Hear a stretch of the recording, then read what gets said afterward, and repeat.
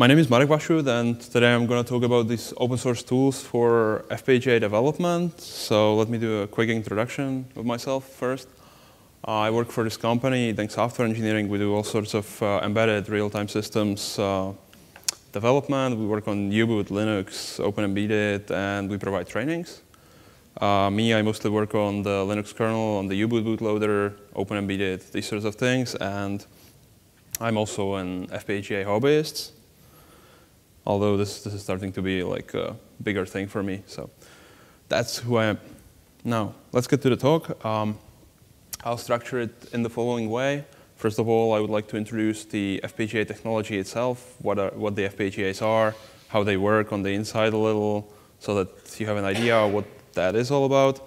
And then I'll go through the entire process of generating the bit stream, which is the file which goes into the FPGA from the source files. And in each step, I would like to show you a couple of tools which are available, which are open source. After that, we will have a demo, which is great, but I don't have a board with me, which I forgot in my hometown, which blows. But I'll show you a simulation, so you will at least be able to believe me that I'm doing something there. And finally, I would like to have a bit of a discussion why this is hard, although I kind of hope that this talk will give you an idea why there is so little open source tools for the FPGAs. Now, OK, let's get right into the FPGA part. What is an FPGA? Let me just ask you, how many of you know what the FPGA is? And that's excellent, great. And how many of you did ever work with an FPGA? Oh, wow, excellent. I guess I can skip the first part even. But just for the recording, FPGA is a field programmable gate array. So think of it as a chip where you can synthesize your custom logic design, your model of logic. It has a lot of IOs which you can bind to this logic design. And it is relatively high speed. The insides of the FPGA are clocked at like hundreds of megahertz, and you can put a lot of logic gates in there in the order of thousands to millions and more. So that's the sort of thing it is. And it's fully programmable, so you can fully configure the logic on the inside. Now, what is this used for? Basically, DSP, digital signal processing, so you can pipe the signal basically through the FPGA. You can just sample the signal on one side, connect it to the pins of the FPGA, then do some transformation on the inside in a pipeline fashion, and then just output it on the other side of the FPGA, maybe in some different format. It's also often used for bus adapters. For example, you have some sort of weird, let's say, aviation bus or some sort of obscure thing. So you can use an FPGA in case there is no dedicated converter chip and pull out something sane like an SPI from it. And then there's the ASIC prototyping part. So, I mean, building chips is expensive, right? So you design the chip in the HDL language, put it into an FPGA. It will run at a really slow speed, but you can debug the chip. And then when you're reasonably sure that the chip is OK-ish without any horrible bugs, then you spin out the buffer and build a real chip, and then do some more debugging and so on. So this is what the FPGAs are used for. Now, contemporary FPGAs are made by a couple of vendors, like Xilinx, Altera, now part of Intel, latest Microsemi, and so on. So let's take a look on the inside of the FPGA. I'm sure you can pardon my graphics. It's not awesome, but it will do.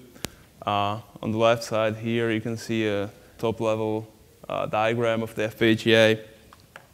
Now, on the edge of this diagram, you can see the I/O pins. This is what connects the FPGA logic to the outside world. This is where you connect your whatever LED or high-speed ADC, this sort of stuff. And this is routed into the chip. Now, the red stuff in the middle of the chip, this is where you configure the programmable logic. This is where you put your logic models. This is called the logic array block in Altera parlance. It's also called adaptive logic module in the newer Altera chips. I believe it's CLB in the Xilinx chips and so on. So this is where you put your logic stuff. And obviously, in the FPGA, there's a lot more of these kind of red clusters of logic blobs. And all of this is connected together by this blue stuff, which is the global interconnect. So you model your logic in the red stuff, connect it together using the blue stuff, the interconnect, and then connect it to the outside, again, using the blue stuff and the I/O blocks, which are on the side. Now, if you look at the red cluster, the logic cluster, the logic array block, you can see there at the top how it looks on the inside. Now, it is a little bit more complicated, but not so much. The logic array block is consisting of logic elements, which are the smallest logic building blocks in the FPGA. And these logic elements are connected through a local interconnect together so that they can communicate quickly with one another. And this is sort of micro-optimization, but it allows you to build slightly faster designs. The local interconnect, the green stuff, is then connected to the global interconnect. And yeah, this is how it works. Now, if you zoom in a little bit more even at the logic element, which is the really smallest building block, you'll see there is just a lookup table and a register in there. And this is really what allows you to build both combinatorial and sequential logic. And by combining these together, you can build large logic designs. Now, are there any questions to the architecture of the FPGA? Or any corrections, possibly? Yeah? No? OK, so I can move on, right? Now, let's take a look at how we program the FPGA, how we put the content into it. Each vendor will provide you a toolchain. These are typically proprietary, closed-source, big packages of stuff, typically in the ballpark of tens of gigabytes download. Altera has this Quartus, Xilinx has Vivado, ISE. But yeah, the problem is that there's a lot of stuff. Most of it is not needed, really, if you are working with a small project. Of course, if you are working with something big, then you still use a lot of these vendor tools. But if you look at the vendor tools and analyze what they are really doing to get from the source of the design all the way to the bit stream, you can kind of divide it into 3 steps, basically. One of them is analysis synthesis, then there is place and route, and finally assembler. And on the side, there are 2 more steps, which is timing analysis. This is important for high-speed designs. And then completely on the side is simulation and visualization. Now, I would like to go through all these steps and show you the tools. Just to give you a kind of high-level overview of what each of these steps does. The first step, the analysis synthesis, you can think of it as it reads the source HDL files and converts them into a sort of schematic of the circuit. That's the netlist. Then during the pick, place, and route, this sort of schematic of the circuit is combined with the knowledge of the actual FPGA which you're targeting, and you get a technology map netlist. So sort of netlist augmented with the placement information of where each of these elements goes into the actual FPGA chip. And then finally, the assembler transcribes this augmented netlist and produces whatever bitstream file from this information. The timing analysis thing is important in the high-speed designs. The idea is that speed of light matters, right? And it might just so happen that some signal is too slow to get to a certain latch in the design at higher speeds. And if this were to happen, then your design would just not work. And there are software tools which are part of the vendor tools which allow you to check for this and eventually indicate that there is a problem. And finally, the simulation visualization just allows you to check whether your design matches some criterion, so you can build some sort of test benches, test cases for their design, run the simulation, and check for the result, whether this is OK or not. OK, so analysis and synthesis a little bit more in detail.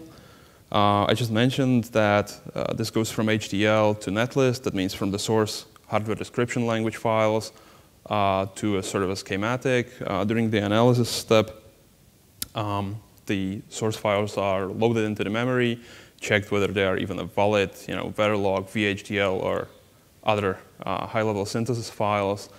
In this step, you also check whether all the logic is reachable, or if you can just drop any piece of the HDL files because it's just not reachable, and build some sort of a in-memory representation of the circuit. And during the synthesis step, you dump this into the netlist, usually storing it onto a drive or storage. Now, there's sort of an kind of intermediate step in this process. There's a lot of intermediate steps, but one is kind of particularly interesting is that there's logic minimization also in that.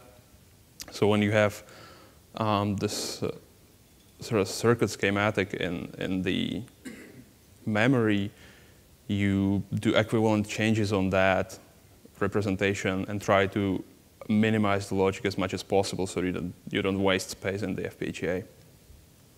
There are open source tools for that, by the way. So I'd like to show you 3 tools in this chapter in the analysis and synthesis, and one of them is Icarus. This is a great tool. Then there's Odin 2 and Yosis. This one is also awesome. So Icarus, I have it here because it used to be able to do synthesis into gate-level netlist. It cannot do that anymore, but Icarus has a great Verilog parser, and it is really pedantic. So even if you have a proprietary flow, if you want to verify your Verilog, just let Icarus parse it, and it will poke holes into your design and tell you, like, yeah, there are some warnings, your Verilog is not completely perfect, this sort of thing. So, yeah. It has limited VHDL support, although given the name, it's not really the target, right? It also can generate other simplified Verilog as an output and so on. It's also a simulation tool, and I would like to show you a demo of using the Icarus Verilog for circuit simulation. Excuse me. No. So yeah, definitely check this tool. It's a great one, and we'll get to the simulation part shortly. Now, another tool which is used mostly in academia is Odin 2. This works also on Verilog, and it emits usually bleaf netlist. The Odin 2 has been used for both ASIC synthesis as well as FPGA synthesis. It works greatly with VPR. In fact, Odin 2 is now bundled with VPR into Verilog 2 routing toolset, which you can, I believe, find in the web, in the GitHub there. And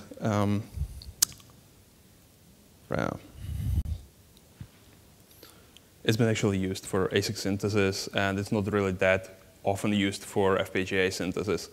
What is used for FPGA synthesis is Yosis, right? So Yosis is rather a newcomer, but it's written in a really great way, the Yosis. And it's modern code. It doesn't have any legacy in that. And the other thing which is great about the Yosis is that it can take chip libraries and generate netlist with chip elements for ASIC cell libraries, so it can be used in ASIC synthesis. It can use the Xilinx 7 series libraries, so you can use it instead of, I believe, the analysis and synthesis step in Vivado. And then it can generate the latest 40 then it can use the latest 40 series chip libraries to generate the bits, to generate augmented netlist for further processing in the Ice Storm project. So that's that. All right. Yeah, one thing which is kind of important is that this works only on Verilog now, but the VHDL is being worked on. So the Yosis will eventually support even VHDL if that's your thing. So that's the analysis and synthesis. Are there any questions regarding these tools for analysis and synthesis? Yes? Yeah, well, Odin 2, I didn't really study the Odin 2 one. But regarding Yosys, this is high-quality code. It's being actually actively worked on. There's a community around that one. So this would be a tool of choice if you want to look into things. The Icarus Verilog is, I believe, almost one-man show sort of thing. But the Verilog parser is excellent. Does this answer your question? Yes. There's also Verilog, which has great parsers as well. I'll get to that in the simulation part. So yes, thanks. There is Verilator as well. OK, let's move on. Place and route. In this step of the build process, you take the netlist and convert it into a technology map netlist. So basically, in this step, the knowledge of the target FPGA enters the picture. You take the netlist and kind of place it into the FPGA or compute the placement of the elements from the netlist in the target FPGA. Now, this has multiple sub-steps. One of them is pack. So if you remember the logic array blocks at the beginning, the clusters of the logic, then these are created in the pack step. It puts the logic which is close by in the design, which should be close by in the design, close together, packs it into these clusters so that there are no long connections in the FPGA itself, because, again, speed of light matters. And then there's place, so it computes where these clusters go in the final FPGA, and then there is route, which connects the interconnect between these clusters. Now, there are two tools. One of them is Arachne PNR, which is kind of specific to IC40 FPGA from Lattice. And then there's a really generic one, VPR. Very quickly, the Arachne PNR. This is specifically written for the IC40 FPGA. It works together with, with the Yosys tool. It takes this kind of technology map netlist from the Yosys, does the place and route step on that, and produces textual representation of what goes into the IC40 FPGA. So when you look at the Arachne PNR, you'll kind of notice that the boundary between the analysis and synthesis and the place and route is not really that sharp, and also between the place and route and assembler. But there is a sort of distinction, so it's not like completely ad hoc. You can find the sources here. It's not actually entirely part of the project IceStorm. It's kind of outside, but it's used together with the Yosys and the other IceStorm tools. Now, VPR is another tool. This is generally a research tool, but it's extremely flexible. It's now part of the Verilog 2 routing together with the Odin 2 analysis and synthesis tool. The thing about this is that you can build any sort of FPGA model and load it into the VPR, and it will use that model, so it gives you that flexibility. I believe the FPGA vendors are actually providing some sort of, let's say, inaccurate models which kind of match their FPGA without revealing too much about that technology, so that the researchers can actually use the VPR for doing routing research. Also, this one works with the vendor tools, so you can use this instead of the place and route step in the vendor tools. You can find the original VPR at the website of University of Toronto, which is a big research hub for FPGAs. And then also check the Odin 2 if there is no newer version in that repository. So that's place and route, and now finally assembler. As you can see, as we are coming closer to the hardware, my voice is starting to fail. And also, the amount of tools is getting lower and lower. This kind of is the sad truth. So the closer you get to the hardware, the amount of tools is just decreasing, because there is this increasing amount of low-level knowledge which you need to have to implement these tools.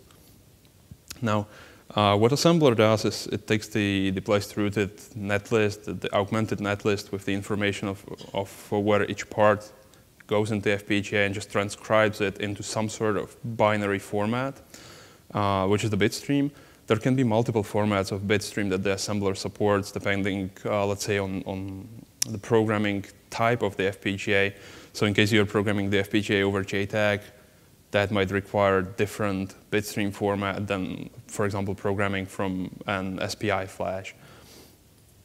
And the problem with open source assemblers is that the FPGA technology, the bitstream format, is like the family gold of the FPGA vendors. It's just not going to be released ever, unfortunately. And yeah, let's just take a quick look at the ICE-Pack. So the ICE-Pack is, again, specific to the IC40 FPGA. It's part of the iStore project. It takes the output from the Arachne PNR, the textual representation of what goes into the FPGA, into the IC40 FPGA, and just transcribes it into a binary. You can find the iStorm tools at that website. There's also a tool which goes the other way, which is called the ICE Unpack. It's also part of the project iStorm, all the iStorm tools. So let's just do a quick recap. There are full design flows. I actually had multiple ones here, but they were ASIC tools. So in case we talk about FPGAs, we only find this iStorm project.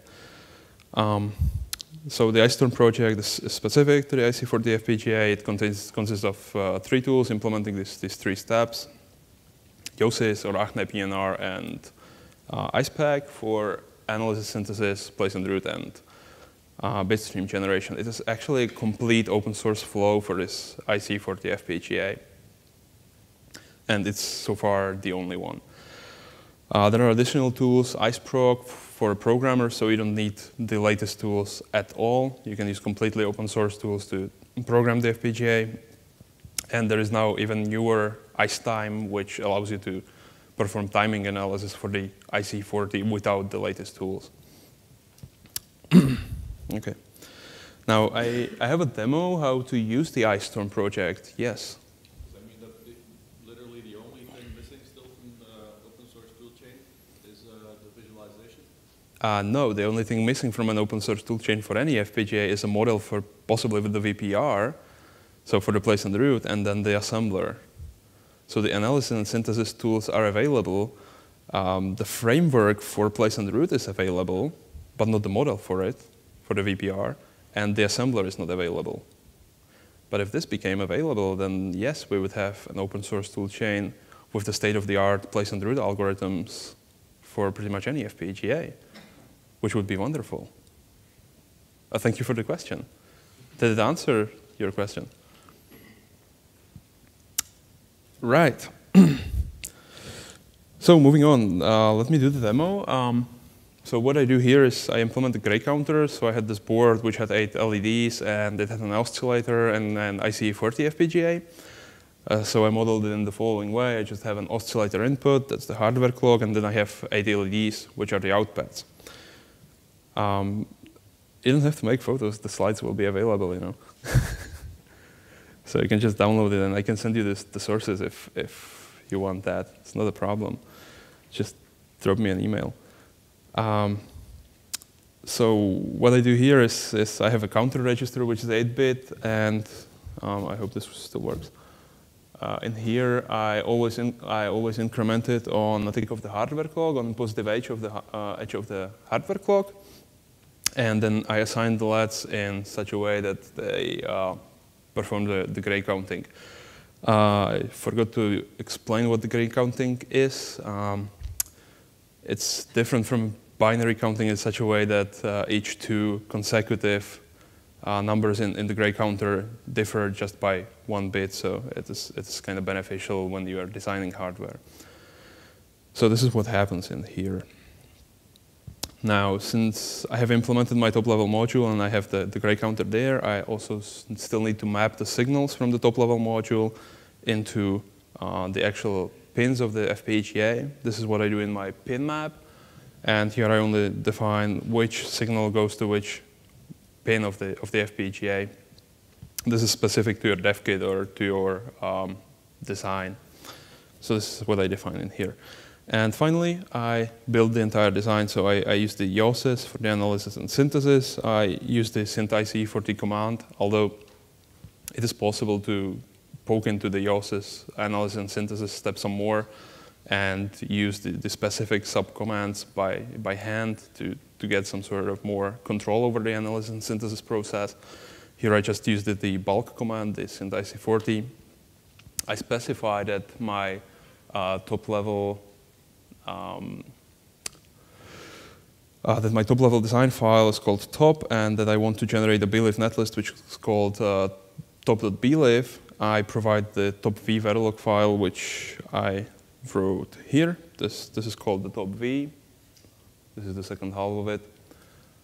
So I provide it to the YOSYS, and it will do its thing and produce the top belief netlist. Now, the next thing I do is I use Arachne PNR as a place and route step. I specify that my particular FPGA is HX8K CT256 with these first two parameters. The next parameter is that I want to outpad the top.txt, which will be the textual representation of the content of the FPGA.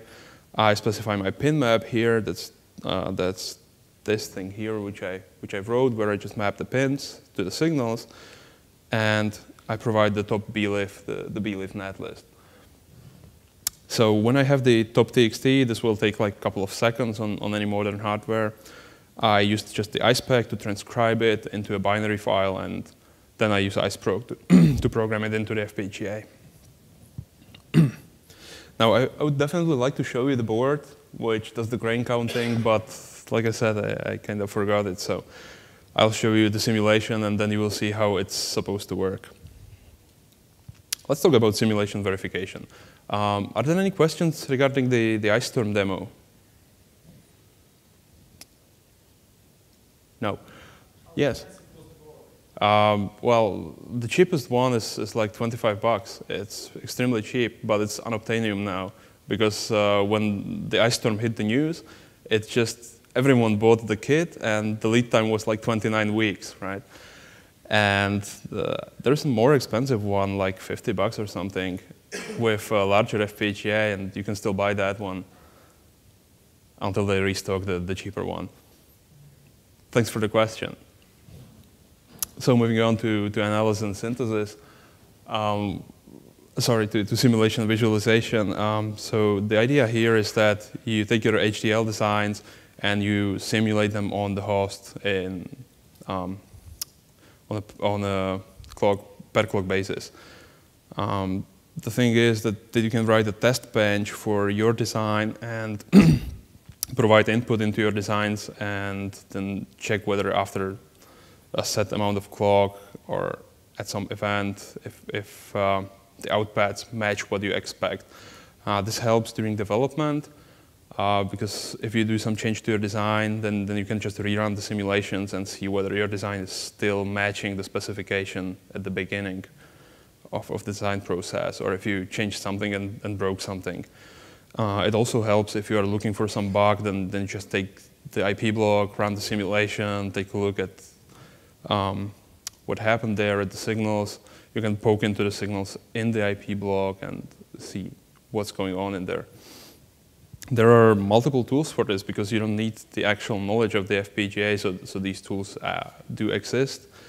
I would like to talk about GHDL first because this is a VHDL tool. It translates VHDL into native code, so it's extremely fast.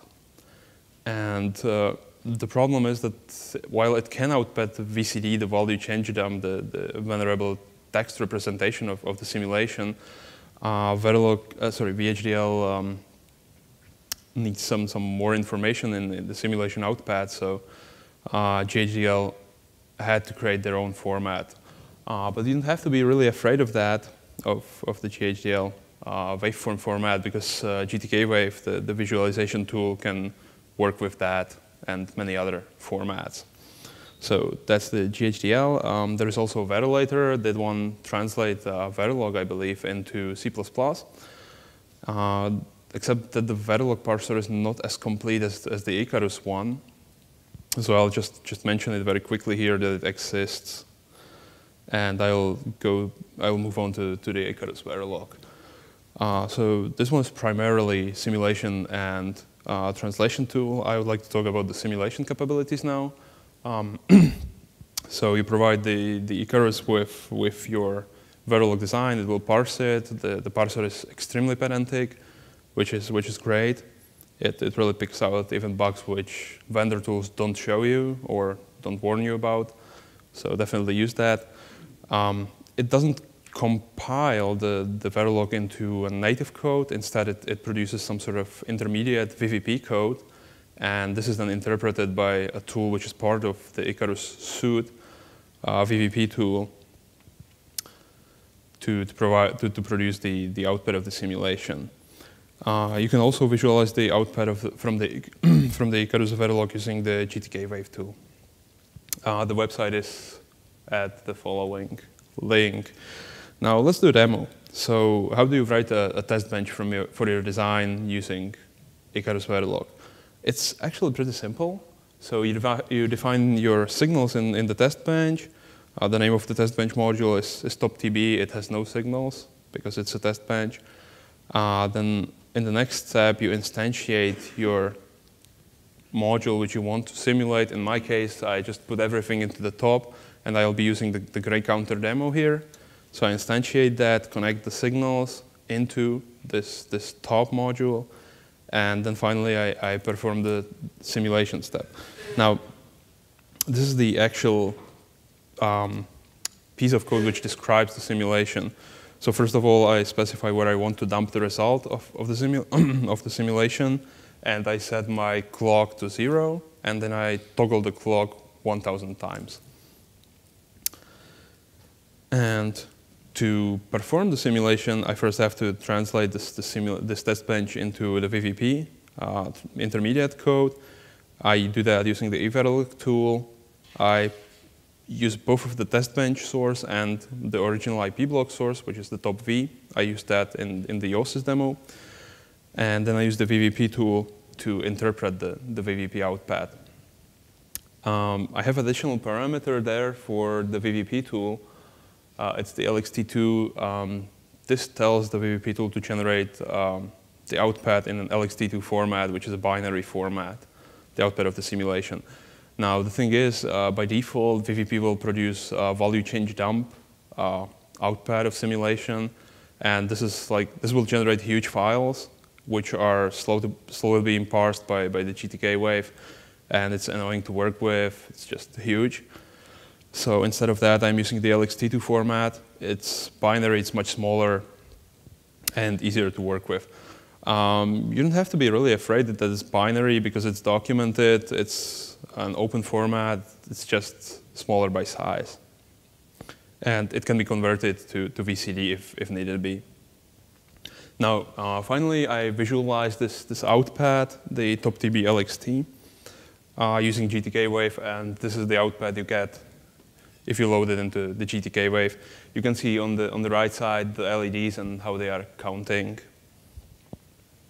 So that's the gray counter example.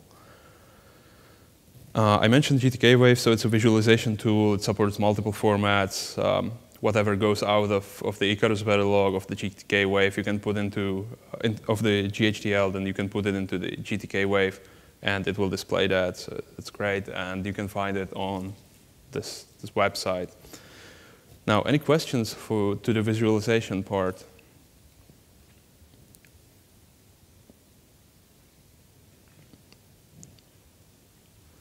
Okay, so I have one final slide which I would like to do, and then I'll conclude the talk.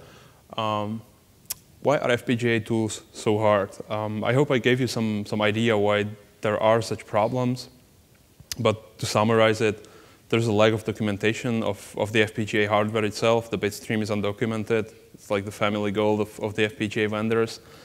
Another thing is that well, why you will never get an open source Quartus or Vivado is that the vendors invested arcane amount of money into fine-tuning these tools to perfection, and they invested like boatloads of money into the algorithms, and they don't want to release that, which is understandable, kind of.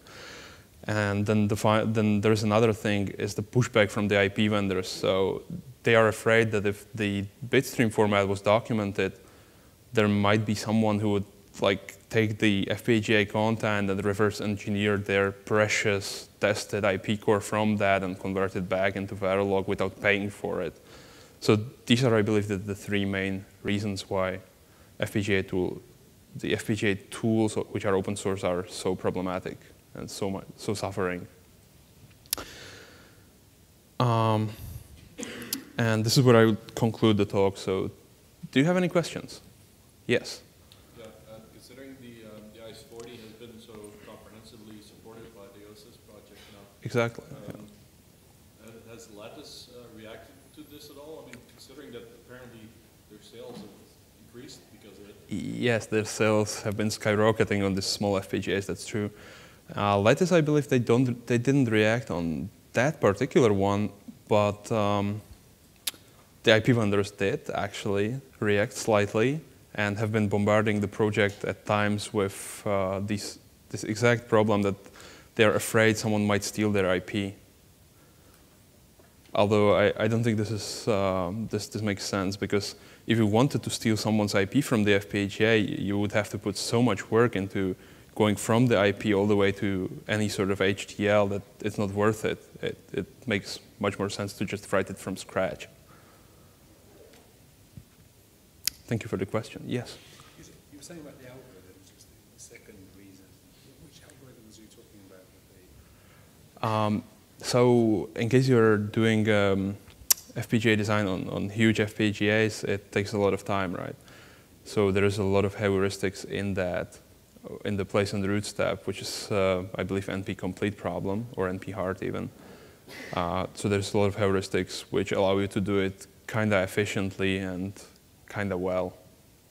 Okay. And they see that as a differentiator in their tools, not just in their yes, actual FPGAs themselves. that's correct.